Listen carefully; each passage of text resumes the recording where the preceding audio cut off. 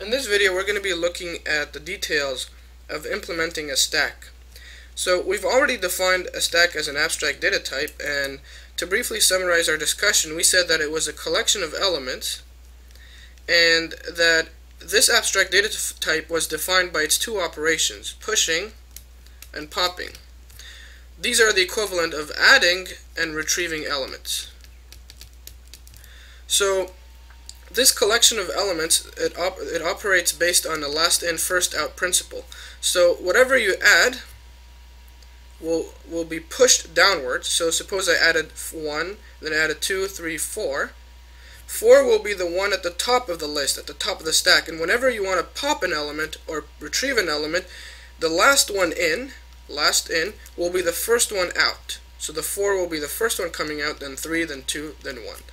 So this is briefly what a stack is. Now we're going to try to implement it in code and see how it works out. There are multiple ways one could implement a stack. The first one would be using a dynamic array. So you would use an array, a normal array, for example in C, and you would store your elements. Suppose you would store them right here in this order, so their first element would be here, second would be here, third would be here, fourth would be here. Whenever you want to, so that's equivalent to pushing elements, and whenever you want to pop an element, you would just go to the end of the list, and wherever there's an element, you would pull it out of here, and this would be popping, and then you would pop this one and that one. Now this works fine, and the only problem we might have is, what if we get to the point where we fill out our entire array? So we put an element here, there, and there, and there, and there, and there, and then in the end we just filled out the entire array, and then we want to push more elements. What do? So to solve this problem, we actually use a dynamic array. So we create this illusion whereby we increase the size of the array. So without the user actually sensing it, in our implementation, what we're going to do, whenever we reach the end of a specific array that we define to be of a particular size, what we're going to do is we're going to copy all of its elements to a larger array. So we copy them all, and then we've effectively created some more space because we now have a larger array, and then we start pushing elements into those new spaces and then popping from them. And then whenever we actually reach that stage again where we've filled the entire array, then we do the same process again. We copy it all over to a larger array and do that over and over again. And this will be part of our implementation. So there's this way to do it. This is, of course, in terms of efficiency, it's faster, but to implement it, it's a little bit more complicated because you're going to have to do these copies and detect whenever we get a full array.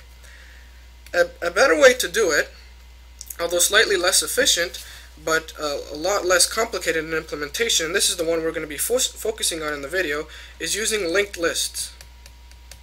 So we're actually using data structures right now. So here this is using an array, the array data structure, and this is using the linked list data structure.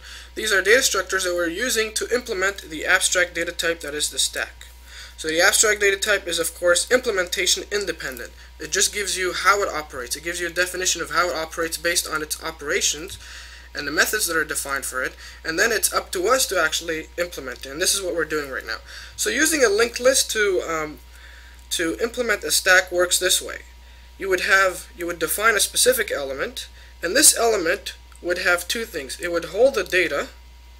This is the data or the elements that you're storing in your collection, and it would also hold another component, which is a pointer.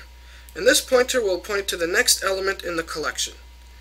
This element will work in the same manner. It will have the data that it's storing in the collection and a pointer to the next element, and so on and so forth until we reach the end of the list, or the end of our stack in this particular case, and this one will be pointing to null, and it will have a data.